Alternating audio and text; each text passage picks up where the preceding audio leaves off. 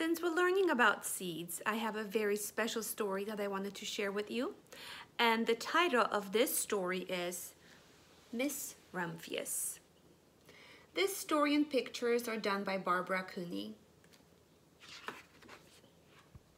This is the Puffin Books Publishing Company.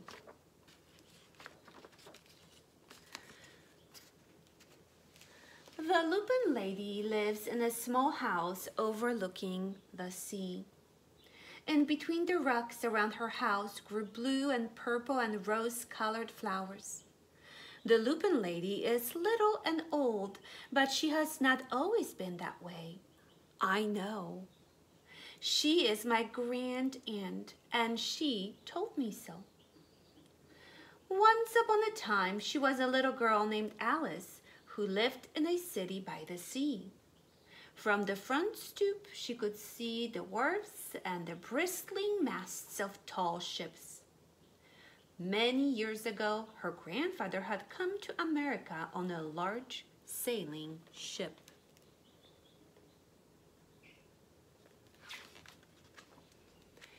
Now he worked in the shop at the bottom of the house, making figureheads for the prows of ships.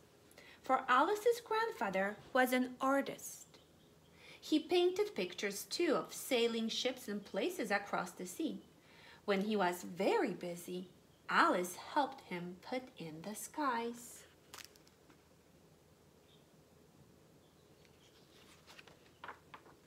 In the evening, Alice sat on her grandfather's knee and listened to the stories of faraway places. When he had finished, Alice would say, "When I grow up, I too will go to faraway places, and when I grow old, I too will live beside the sea." "That is all very well, little Alice," said her grandfather, "but there is a third thing you must do." "What is that?" asked Alice. "You must do something to make the world more beautiful," said her grandfather. "All right," said Alice, but she did not know what that could be. In the meantime, Alice got up and washed her face and ate porridge for breakfast. She went to school and came home and did her homework.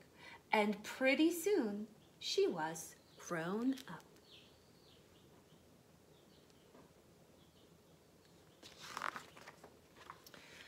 Then my grand aunt Alice set out to do the 3 things she had told her grandfather she was going to do.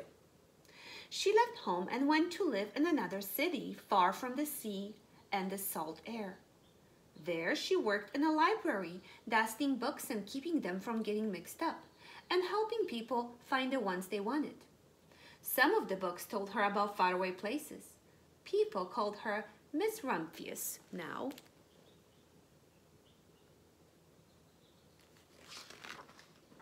Sometimes she went to the conservatory in the middle of the park. When she stepped inside on a wintry day, the warm, moist air rubbed itself around her, and the sweet smell of jasmine filled her nose. "This is almost like a tropical isle," said Miss Rumphius, "but not quite."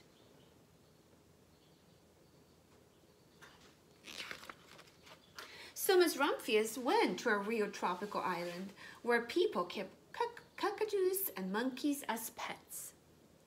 She walked on long beaches, picking up beautiful shells. One day she met Baba Raha, king of a fishing village. "You must be tired," he said. "Come into my house and rest." So Mrs. Rumphius went in and met the Baba Raha's wife.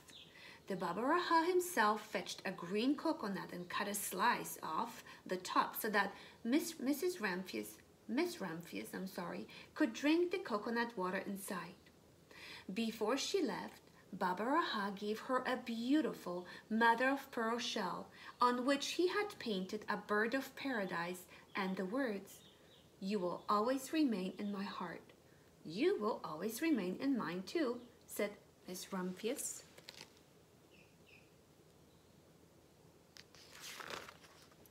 My grand aunt, Miss Alice Rumphius, climbed tall mountains where the snow never melted. She went through jungles and across deserts. She saw lions playing and kangaroos jumping, and everywhere she made friends she would never forget. Finally, she came to the land of the lotus eaters, and there, getting off a camel, she hurt her back.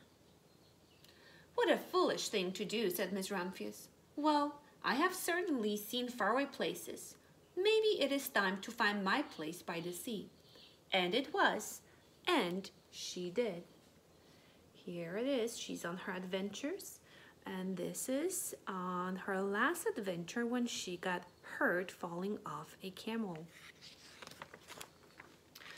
From the porch of her new house, where she moved to now, Miss Rumphius watched the sun come up. She watched it cross the heavens and sparkle on the water, and she saw it set in glory in the evening. She started a little garden among the rocks that surrounded her house, and she planted a few flower seeds in the stony ground. She planted seeds just like we did. Miss Rumphius was almost perfectly happy. "But there is still one more thing I have to do," she said. "I have to do something to make the world more beautiful." "But what? The world already is pretty nice," she thought, looking out over the ocean.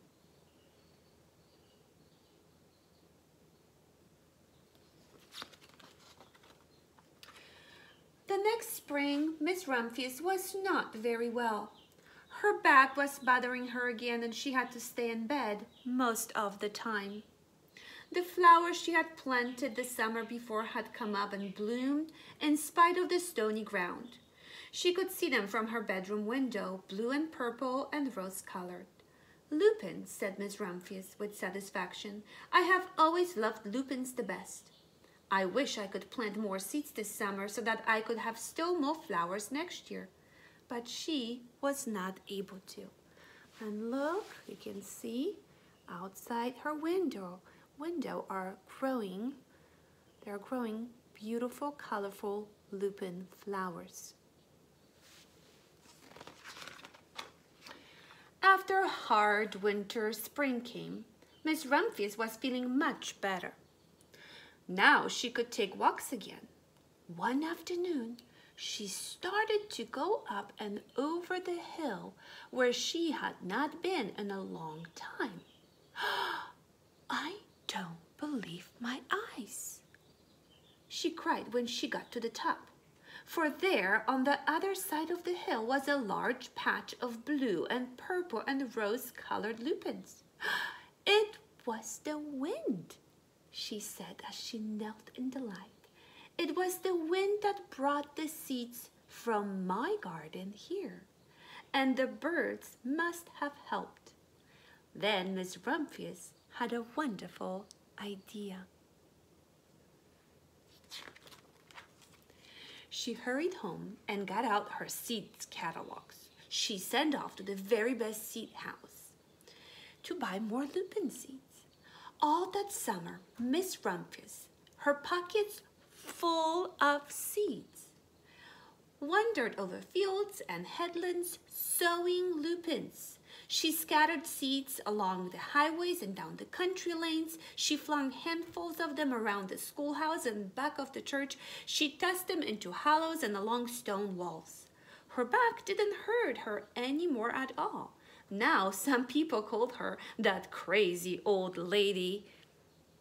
She just keeps walking around and planting lupin seeds, sowing the seeds wherever she goes. The next spring, there were lupins everywhere. Fields and hillsides were covered with blue and purple and rose-colored flowers. They bloomed along the highways and down the lanes. Bright patches lay around the schoolhouse and back of the church. Down the hollows and along the stone walls grew the beautiful flowers. Miss Rumphius had done the third, the most difficult thing of all. There it is, the lupin flowers growing everywhere. My grand-aunt Alice, Miss Rumphius, is very old now. Her hair is very white. Every year there are more and more lupins. Now they call her the Lupin Lady. Sometimes my friends stand with me outside her gate, curious to see the old lady who planted the fields of lupins. When she invites us in, they come slowly. They think she's the oldest woman in the world. Often she tells us stories of faraway places. When I grow up, I tell her, I too will go to faraway places and come home to live by the sea. That is all very well, little Alice, says my aunt. But there is a third thing you must do. What is that, I ask. You must do something to make the world more beautiful. All right, I say. But I do not know yet what that can be. And here are the beautiful illustrations and the fields of lupins. And I'm going to close my book now and show you the back cover. And here's Miss Rumphius and her beautiful lupins. Now, Miss Rumphius did something very beautiful, something very nice to make the world more beautiful. She planted the lupin flowers everywhere. When we went to our community garden today, we saw how that garden is making our world more beautiful. People just enjoy walking through. It's a very peaceful and beautiful place to visit every day. Now, I wonder what you can think of. What would you do to make the world more beautiful? I want you to think about it, and if you don't know yet what that is going to be, that's okay. Just keep that thought in the back of your mind.